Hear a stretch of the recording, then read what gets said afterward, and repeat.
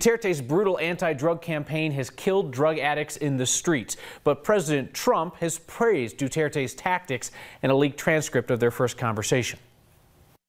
Do you share the president's positive view of that campaign? Well, we must follow the rule of law, and that's what I expressed. That's why I said to the president that we have to have rule of law, we have to have transparency, we have to have investigations of any type of extrajudicial killing. Well, we have to have investigations of any killing to ensure that it's not a extrajudicial killing.